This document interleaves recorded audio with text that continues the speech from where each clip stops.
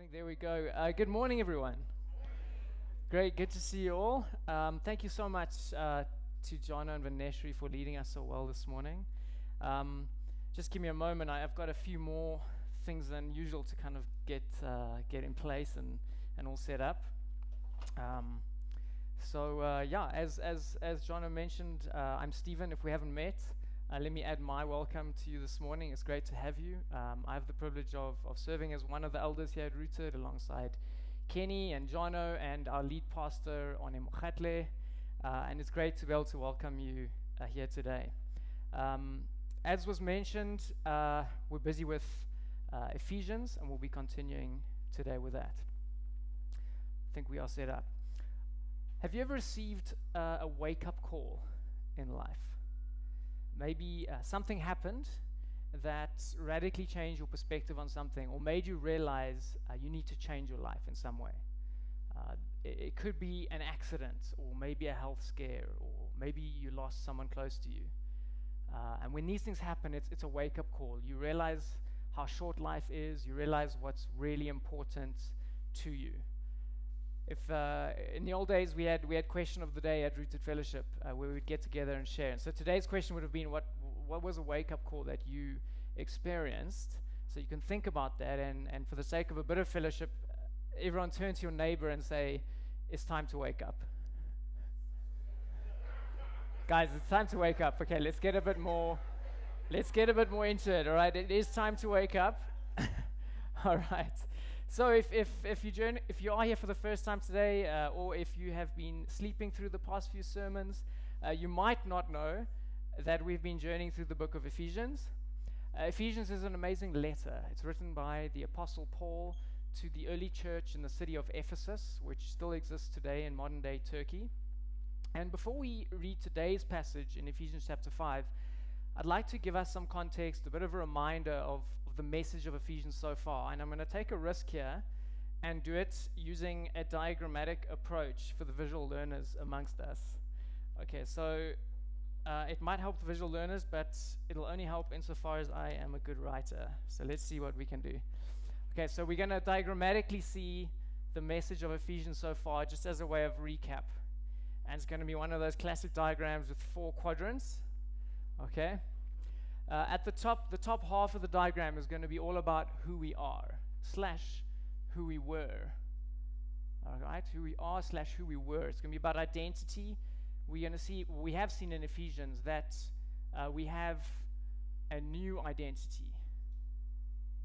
Okay? I really hope I write clearly. But we also have learned that we have an old identity. There's who we were. All right? I hope it's coming back to you guys and that it's somewhat clear. At the bottom of the diagram is going to be all about how we live. How we live.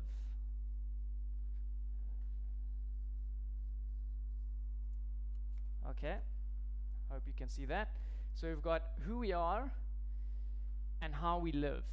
And what we've been seeing in Ephesians is that who we are has a direct impact on how we live. All right? We've been seeing that. Ephesians started off by telling us that we have been blessed with every spiritual blessing in Christ. Every blessing in Christ. This is who we are. We're in Christ. We've been raised with Christ in the heavenly realms. Every spiritual blessing in Christ. Ephesians 2 tells us that we were dead in sin, not just sort of in danger or sick with sin, but we were dead in sin. But we have been made alive in Christ. Alive in Christ. We were separated from God. Remember that? Separated from God. But now we have access to the Father. We've been reconciled, redeemed. We could go on. We can keep populating this. We've also seen in Ephesians, especially chapter 2 and 3, that the blessings that we've received are not only for us individually, but it's very much about who we are as a people. All right? We are part of one new community. There is a unity that is actually who we are. We have been made one. There's a unity in who we are. Whereas before, we were divided. amongst people there was a hostility between us and between people groups. We saw that in Ephesians 2.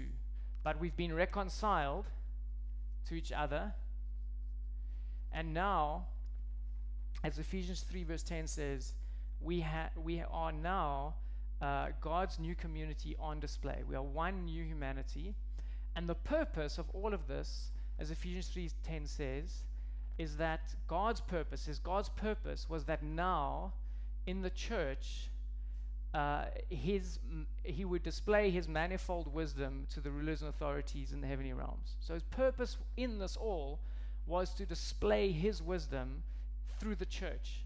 So we are now God's new, there's not enough space on this board, new community on display. For me, that's kind of like the big message of Ephesians, as I'm understanding Ephesians currently. I feel like the one-liner for what is Ephesians about, we are God's new community on display. And that's why how we live is so important, because it's a display of his beauty. It's a display of his wisdom. That's why we are told to put on the new, and put off the old. Put off the old.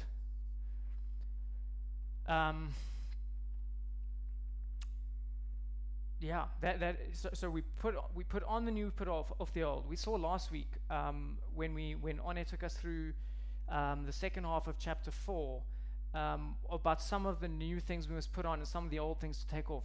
Who can help me? What were some of the old things, the old behaviors, the old clothes, the dead man's clothes?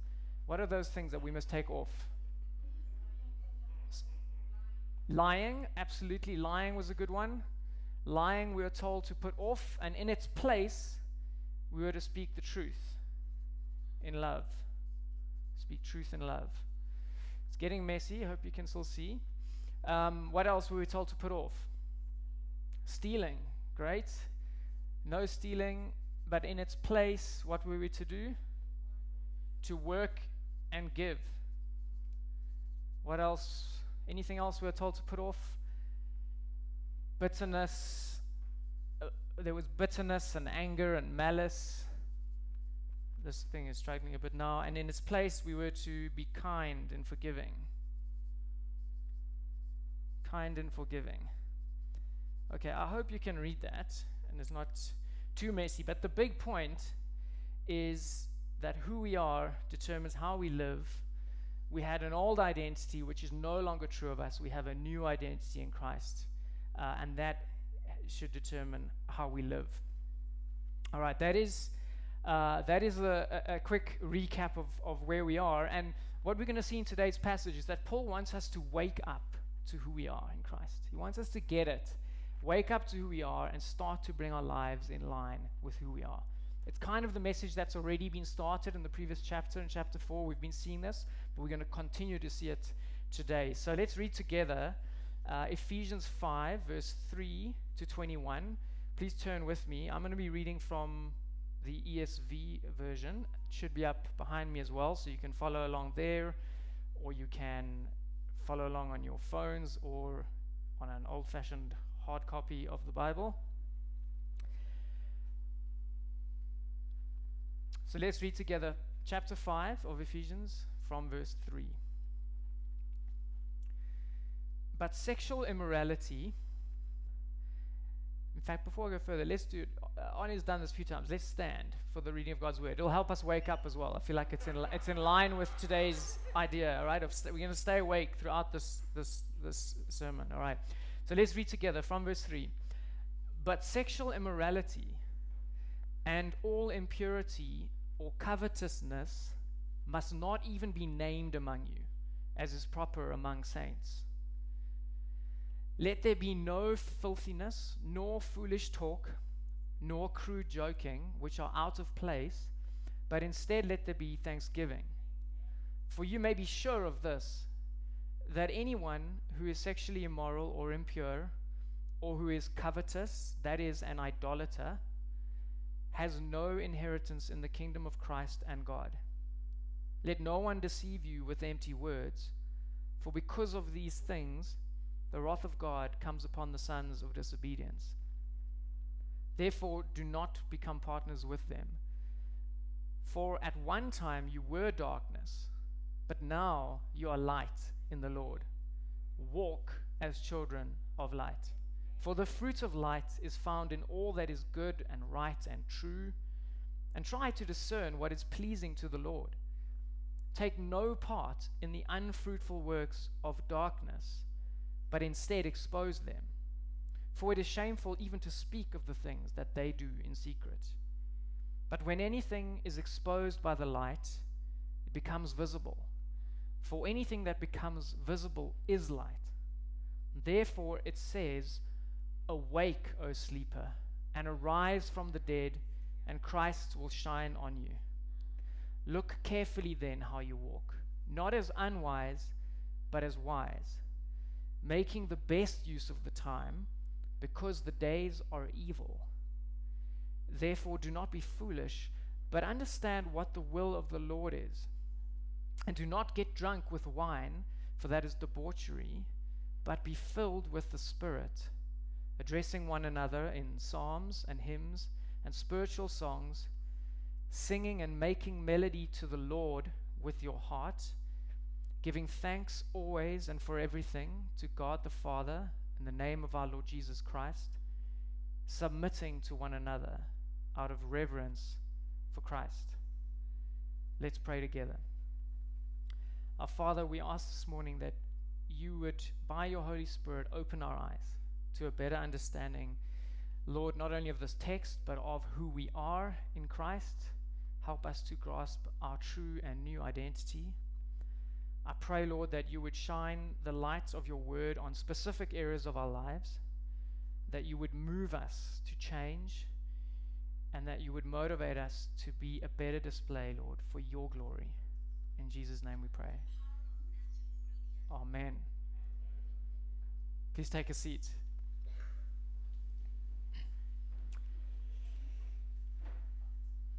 Sex.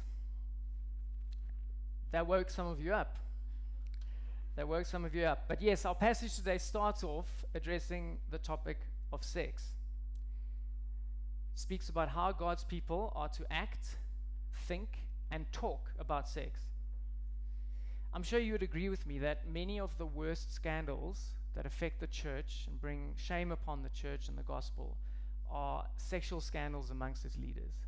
I'm sure you can think of some examples. Sexual sin can do great damage to this beautiful display of God's wisdom that the church is supposed to be. And it's not just Christian celebrity leaders out there who need to be careful. I think you'd all agree, certainly for me, that sexual sin presents a big risk. It can, if we mess up in that area of our lives, it can ruin our marriages. It can destroy our relationships with the people we love the most. It can ruin our witness. It can ruin our entire ministries. And we may need a wake-up call in this area to make sure we don't sleepwalk into disaster. Let's look more closely now at verses 3 to 6, which speak about sexual immorality. So sexual immorality it's one of those old Bible words, but basically it just means anything that is sexually immoral or sexually wrong. And for the Bible, this includes any sexual activity that is outside of the context of a marriage between a man and a woman. And it's clear from our text, though, that it goes beyond that. It goes beyond just physical sex acts outside of marriage, but it also includes all impurity and covetousness. So that would include indulging in sexually inappropriate thoughts, or intensely desiring or coveting maybe a person's body or a sexual experience with someone who is not your spouse. And this passage goes even further to prohibit any foolish talk or crude joking among God's people. The passage also gives us a valuable insight into the underlying problem with sexual immorality, why it's so bad. And it's there in verse 5. Have a look at verse 5 there. It shows us that sexual immorality is idolatry.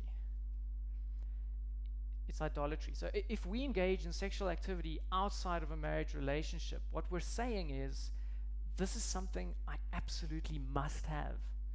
I know it's meant for marriage, but I simply can't live without it. And that's idolatry. While I fix this, that's idolatry. If you feel like it's something you have to have now, you can't live without it, it's idolatry. You're taking a good thing that God has given us and you're making it into an ultimate thing.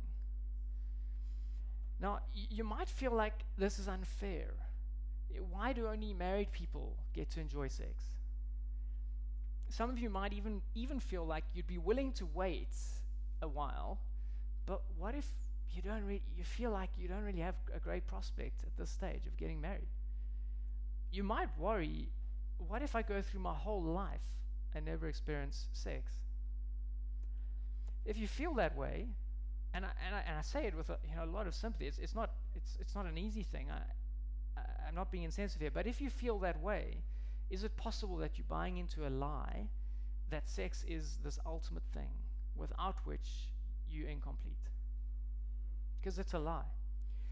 And friends, there's a great freedom in exposing that lie for what it is. It sets you free if you feel like you're not missing out on some ultimate thing. By the way, married folk are also not immune here from the dangers and temptations of sexual immorality, by no means, as I'm sure all the married folk will attest to.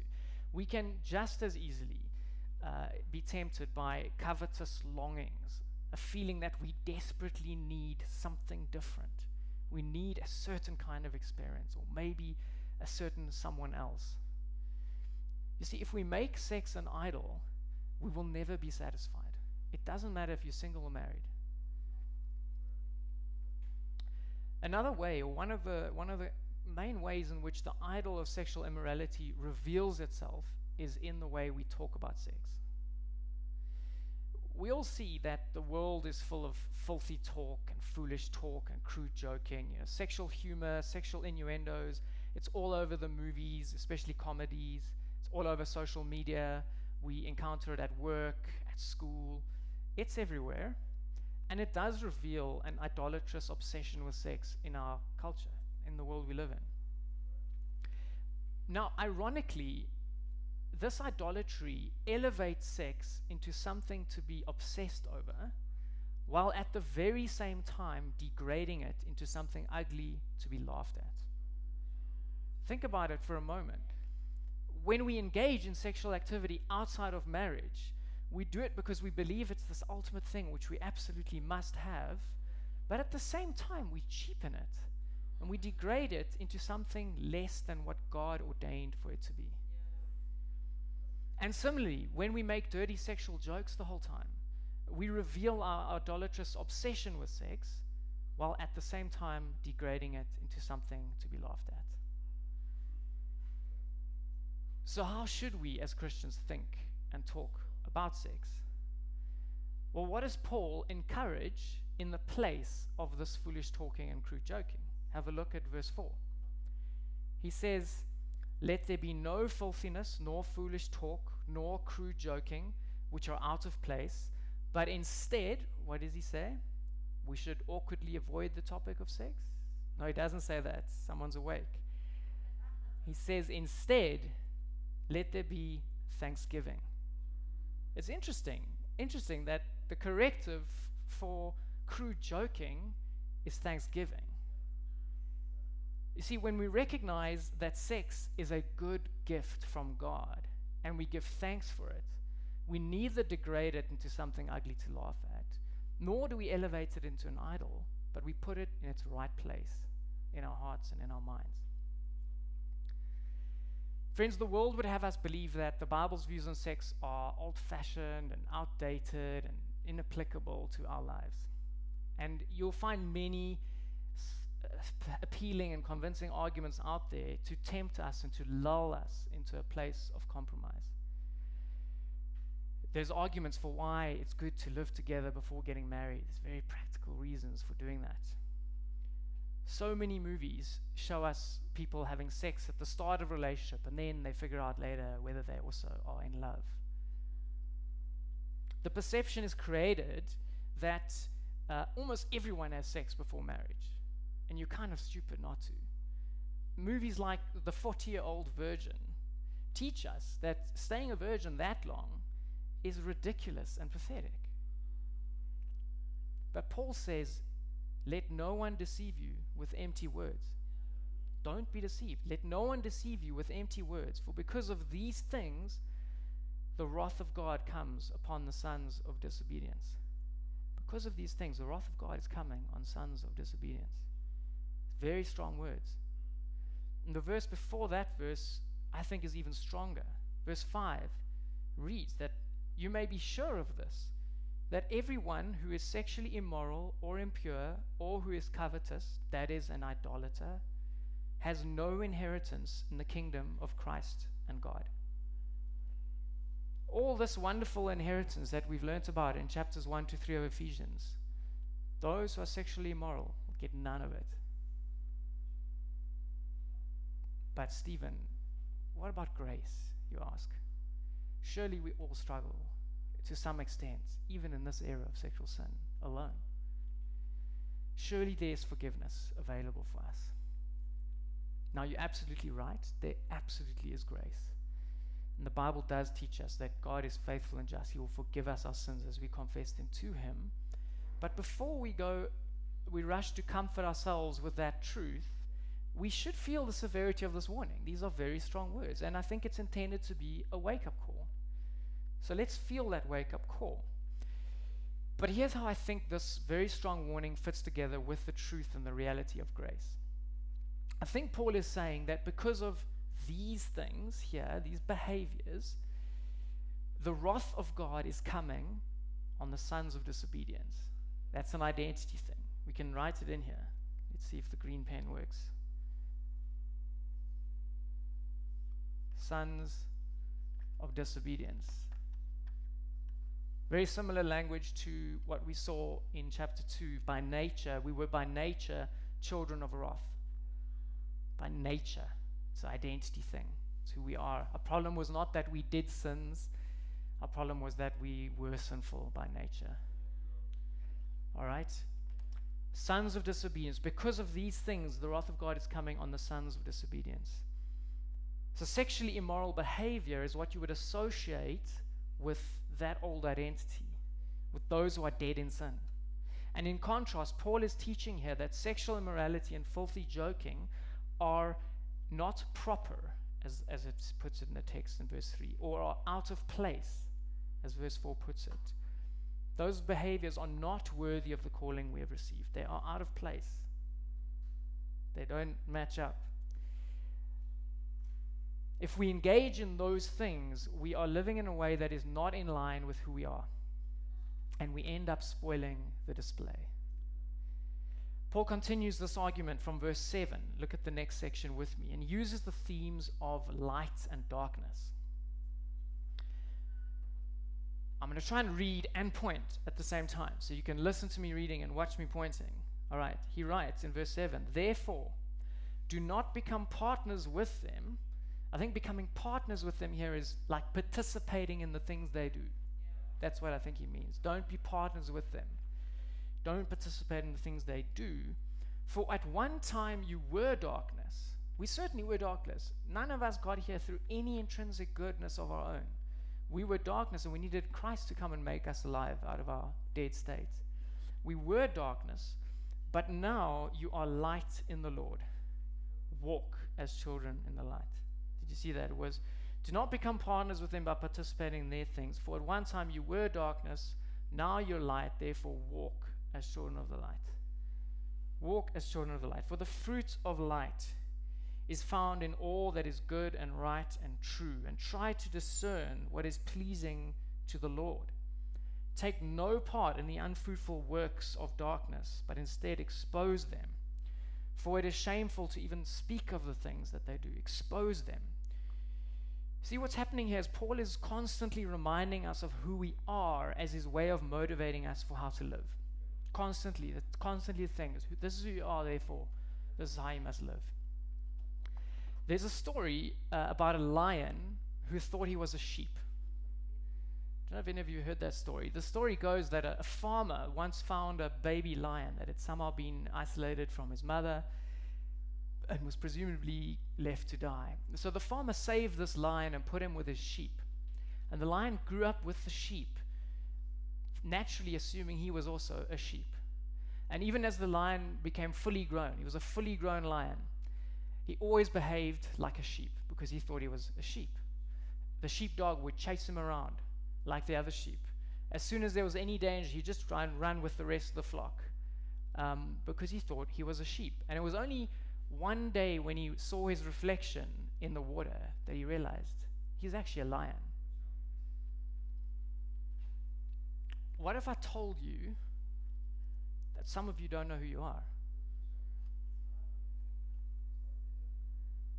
I haven't gotten a full hold of who I am.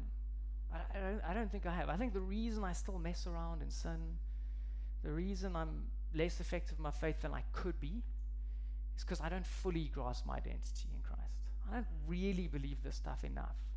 And I don't live out of that identity enough. I think sometimes we look at this stuff and we wish it was true. We wish we were that. But we know who we are. We know our backgrounds. We know our family issues. We know what we did in the past, things that have happened to us, that we've done. We know our struggles, our addictions, the places where we feel comfortable, where we feel we fit in. And yes, we were once darkness, but now we are light. Our new identity is our true identity. It is who we are, and nothing can take it away. It is who we are. We need to wake up to who we really are, because our identity shapes our behavior. And modern psychology is beginning to catch up with that. I found an article, an academic article in a journal published just last year about something called identity behavior theory. Identity behavior theory. Interesting. And I quote from the article. It says, "This article explores and discusses how enacted behavior, including intention and action, depends on level of subscription to identity." Psychology tells us how we act depends on level of subscription to identity. The extent to which we subscribe to an identity determines how we behave. Paul knew this, the Bible knew this, God knows this, God made us. And so our identity is that we are light in the Lord, and we need to know that identity so that it shapes our behavior. So we read, we are light in the Lord, and therefore we are to walk as children of the light. We are not to take part in the unfruitful works of darkness, but instead we are to expose them. We are to expose the works of darkness. What does that mean? I think it means that if we really do live according to the light, if we as the church put on a good display, then the contrast with the world will be clear to see. Contrast will be obvious. And this will allow people to be convicted of sin. It will allow people to realize their spiritual state of darkness and of death and of their desperate need to be raised to life through Christ. I think that's why Paul is so emphatic that about when he speaks about sexual immorality. He says that amongst you there must not even be a hint of sexual immorality, not even a hint. Or as sometimes it's translated, it shouldn't even be heard of among you. And it's interesting here that the subtle emphasis, as much as avoiding sexual immorality is very important for us as individuals for our own spiritual health, the subtle emphasis in the text is actually on what is seen amongst us. There should be not even a hint to be observed or seen or heard of among us. So the emphasis is that we should look radically different from the rest of the world. If we allow some compromise here and there in our community, we're going to start to blend in, and the light will no longer expose the darkness. If everyone here knows that Stephen loves to make sexually dodgy jokes here and there, and nothing really happens. He carries on doing it. And we know that there's someone in our community who has been known to cheat on his wife, and it never really gets addressed. And we know that there's an unmarried couple who live together. No one really says anything. Well, over time, that bad example is just going to get worse and worse, and eventually we're going to perfectly blend in with the rest of the world. leaving nobody feeling terribly convicted about sin. On the other hand, here's the beautiful thing that happens when we do live as light and we do put on this beautiful display. We see it in verses 13 and 14. At first I found this confusing, but I got some help from one commentary that tried to explain what's going on in 13, 14. We see that the light exposes the darkness, and we read that which is exposed becomes visible. In other words, people can see their sin and are convicted about it. And then, interestingly, once it is visible, it becomes light. There's like a whole transformation happening in these few verses. And think about it. If anyone is truly convicted about their sin, what does that mean? It means the process. It means the Holy Spirit's at work, and the process of conversion and regeneration and of spiritual awakeness. That process is happening. God's at work, and it's a mysterious process, but it's at work, and that which was once darkness is now becoming light. All of us came to Christ in that way. We had to come in, to some extent we were convicted of sin. That was certainly part of the process. And I think this is why it says in verse 14, which seems to be a quote from a hymn or a poem, it says, Paul says, that is why it says, awake, O sleeper, and arise from the dead, and Christ will shine on you. It's the picture of people rising from the dead, letting Christ shine on their lives. And how amazing is it that as the church, if we live according to the light and put on this radically different display, more and more people will be convicted of sin and will make this miraculous transition from darkness to light, from death to life. It's a really important mission that we're on. And we have to wake up and get serious about it. We have to take personal holiness seriously. And what's more, as we now read in the passage, we have to make the best use of the time we have. We have to make the best use of the time we have. And that's what the last section of the passage is all about, making the most of the time. Have a look at verse 15 with me. It reads, look carefully then how you walk, not as unwise, but as wise, making the best use of the time, because the days are evil. The days are evil. Very interesting. I found, I wasn't sure what that meant initially. It's a bit strange. I thought maybe Paul had made a typo. Maybe meant to say the days are short, or the days are numbered, or time is short. But no, he wrote the days are evil. So what can it mean? It was helpful to find out that the phrase just before that, make the best use of time, is more literally translated as buy back the time. Buy back the time, or redeem the time, as some translations put it. So the idea here is the same as redeeming someone out of slavery. In those days, it was a familiar concept of you would buy a slave out of slavery from their owner.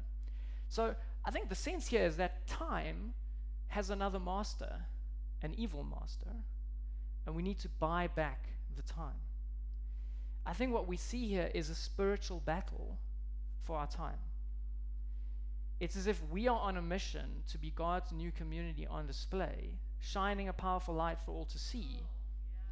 But the enemy is using time against us to keep us ineffective, busy, and distracted from the mission. He wants to keep us subdued, wants to keep us asleep. If it was true for the Ephesians, it's more true for us today. Today's world, many features of today's world are explicitly designed to distract us and to grab our attention. We all know this. And people are reacting in different ways. You might have heard of like the minimalist approach to life, or minimalist philosophy, where people are just trying to like go back to the basics. It's not necessarily even a Christian movement. But I found this interesting extract from a minimalist blogger, a guy called Joshua Becker, and listen to what he wrote about the world. He says, our world is becoming increasingly filled with distraction. Information moves faster, louder, and brighter than ever before. Entertainment, social media, and marketing have never been so prevalent. They beg for our attention. our minds are diverted from more important work. We spend too much time checking email, watching television, or playing games on our phone. And listen to this. The battle plays out in front of us each day. It's not even a Christian article, but this writer recognizes there's a battle for our time. We understand that the days are evil. So how do we buy back the time? How do we win it back? Let's look at the text. The text helps us. Notice in verse 15 to 18, 3 ways to sleep our way through life, contrasted directly with 3 ways to wake up and get on with what God is doing in and through his people. There's a diagram, that one. 3 ways to sleep our way through life, 3 ways to wake up and get on with what God is doing. We see that we are told not to live unwisely, but to live wisely. We're told not to be foolish, but to carefully seek to understand God's will. And we're told not to be drunk with wine, but to be filled with the Spirit. The first 2 contrasts are fairly clear. Unwise and foolish living is careless, it's lazy, it's ignorant, it's a happily distracted waste of time. Whereas wise living requires us to look carefully at how we walk, to think very consciously about everything we do in our lives, to seek to understand what is the Lord's will in every situation. That's what wise living looks like. But the passage focuses more on the third contrast, the contrast between being drunk and being filled with the Spirit. Now, at first you might think it's a comparison. You might think that just as you could be influenced by alcohol, or under the influence of alcohol, you should rather be under the influence of the Holy Spirit. But that's not really the emphasis here. The emphasis is more on contrast. You see, alcohol is primarily a depressant. Don't know if you knew that. It's primarily a depressant. And that means it works by slowing down your nervous system and by impairing your cognitive function. That's why people sometimes turn to alcohol to drink away their sorrows, to numb their pain, to escape from reality. But in contrast, the person of the Holy Spirit is more like a stimulant. He wakes us up. He makes us see things for the first time. He stirs us to action. And it's important, therefore, and it's therefore not surprising to see what are these stimulating effects of being filled with the Spirit. We see them in the text. Paul writes, "Be filled with the Spirit, addressing one another in psalms and hymns and spiritual songs, singing and making melody to the Lord in your heart, giving thanks always and for everything to God the Father, submitting to one another." These are actions. He's stirring us to a picture of vibrant Christian fellowship. That's what it looks like to live in this world as awake. It's how we help each other stay awake. We might fall asleep if we don't have each other helping us stay awake. If we neglect Christian fellowship, we allow ourselves to be taken out the game. We are distracted from our calling and we fall asleep. It's like that log that you take out of a burning fire and you put it aside. What happens to that log? It might burn. As you take it out, it's on fire. You put it there, what happens very soon? It dies. It dies.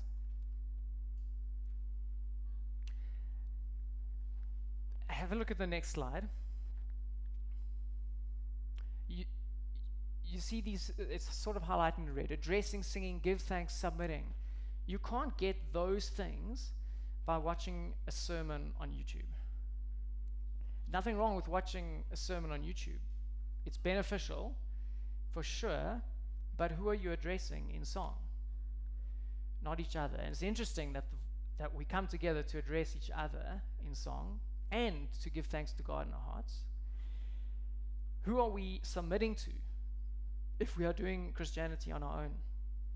We're not creating a beautiful picture which is primarily expressed through relationship. Friends, has it ever occurred to you that neglecting Christian fellowship could amount to grieving the Holy Spirit. We saw last week that the Holy Spirit is a person, and therefore he can be grieved, can be upset. And if he's lovingly pushing us in one direction, and we resist that, he will be grieved. And we see here, this is what he wants. He wants us to be part of vibrant Christian fellowship. If, on the other hand, you are going to be someone who grows into maturity, to be someone who is filled with the Spirit, then you're going to be deeply committed to Christian fellowship. Deeply committed. Instead of being someone who grieves the Spirit, you'll be someone who's filled with the Spirit, deeply committed to Christian fellowship. See, coming to church or going to your midweek Bible study or family group or discipleship group, all of those things, it's not about getting a boost for yourself. The question when you wake up on a Sunday morning is not like, do I feel like today I need like a bit of a spiritual boost? The question is, does someone else at church perhaps need a bit of a spiritual boost? Do they need me there? Must be filled with the Spirit.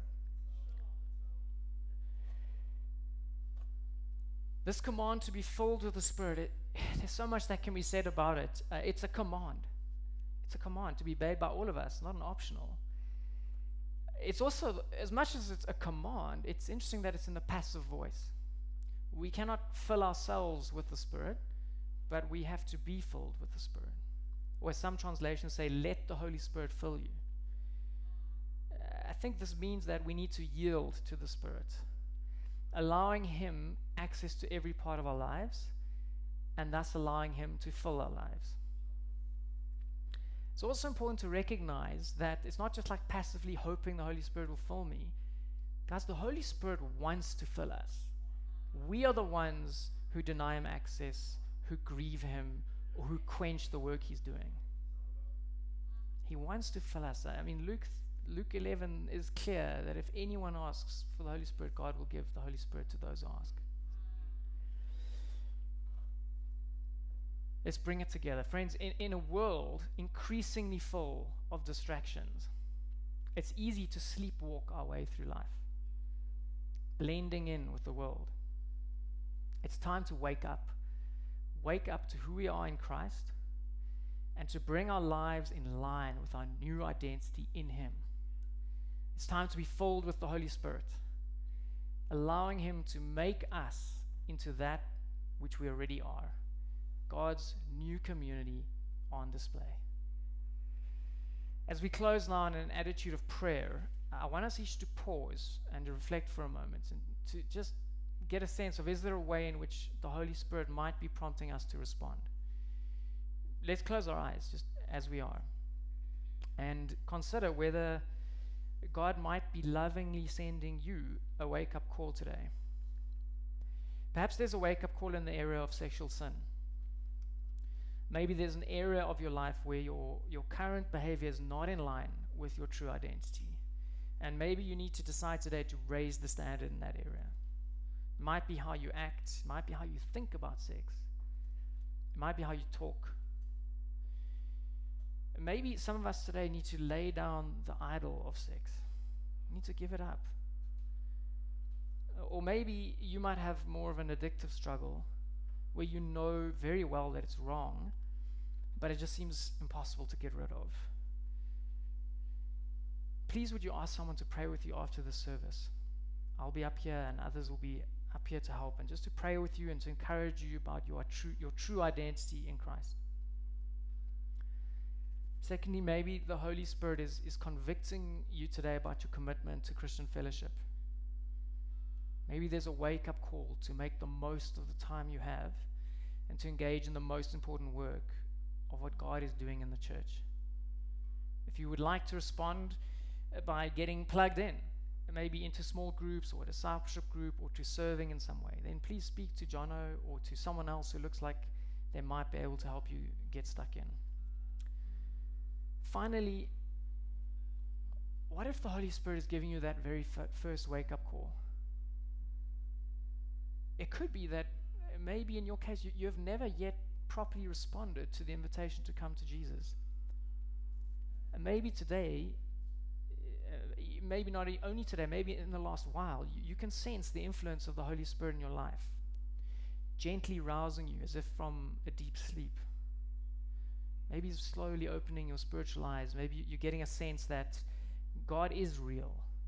Maybe that He does love you, that He is calling you. Today can be the day where you take a clear step to respond in faith. If that is you, again, please ask someone to pray with you afterwards. I'll be here, and I'm sure many others would be more than happy to pray with you and to help you take that amazing step of faith.